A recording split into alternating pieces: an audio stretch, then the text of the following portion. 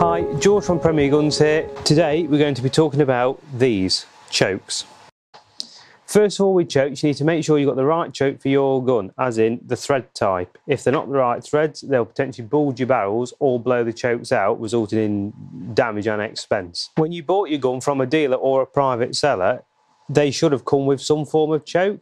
Some guns don't actually come with these at all. They're fixed. This means you can't actually change the constriction of the choke unless you have it bored out or have it made multi-choke by having it threaded by a reputable company. A lot of companies are swaying away from fixed choked guns now due to the fact that there's steel shots coming in. This is a choke gauge. If you have a fixed choke gun, this gauge can tell you what choke your gun is at. This can't be used with multi-choke guns because it doesn't give an accurate reading. The great thing about multi-choke guns is the flexibility to put what choke you think the discipline or target needs. Here's your basic extended choke. These are your threads that must always be kept clean and the ones inside the gun. Here in the midsection, it'll usually tell you the make of the choke, what the constriction is and what thread type it's for. This being an extended choke, it's got the extra extended knurl, which is designed to get better grip to take it out from stand to stand.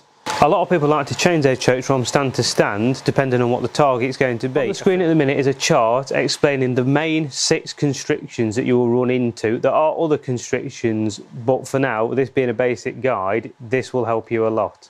This guide explains the percentage of shot pattern at different yards per constriction of choke. So now I'm going to list the constrictions for what discipline most people use them for. Cylinder, which is bore, some people use it on skeet. Not very popular really, cylinder isn't. Then you've got the skeet choke, which again is a bit tighter than cylinder, which people use on skeet. Quarter is your next choke, which is very popular for skeet, sporting and other disciplines. It's a very safe choke, a lot of people use it. The same with the next choke, half. A lot of people use half as well as a combination with quarter. Half's a bit tighter, gives a bit tighter pattern, greater for longer targets, further away targets.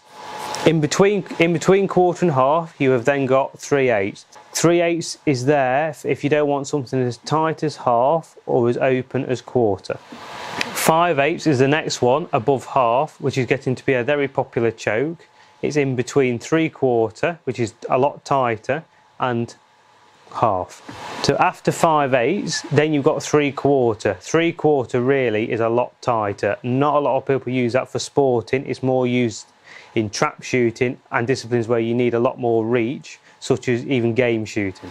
After 3/4, you've got 7/8. 7/8 isn't really a very popular choke. We don't really see it here very often. Again, it's not as tight as full, but it's tighter than 3/4. The only times I've ever really seen it used is in game shooting. And after that, you've got full. Full is again a very tight choke, again really used for game shooting and trap shooting and other disciplines, but not so much in the sporting scene. After full, you've got things like extra full. Extra full isn't very popular, we don't see it here a lot. A lot of Brownings come with extra full as an option, like the XS Pro, but it isn't a really very popular choke. Everything I've just mentioned above half, when steel shot comes, will not be an option anymore. The one exception to the rule is the American-made Muller choke. This choke can be used in tighter constrictions than half with steel shot. Here's a bit more on Muller chokes. Okay, obviously the gun you're shooting has to be steel shot proofed. The waterfowl H2O choke, these are the only chokes in the world that you can shoot steel through full choke, in fact extra full choke. There's a lot in this video that I haven't covered about chokes. If there's any questions you have at all, please drop them down in the comment section below so we can answer them, or alternatively you can call the shop, which the number will be in the description box below. Ultimately with chokes and constrictions, a lot of it depends on the particular gun and the shot and cartridges that you use. Pattern plates are a good way to test this. You've just got to try what's best for you by trying different chokes, different cartridges in your gun to see what shoots best for you.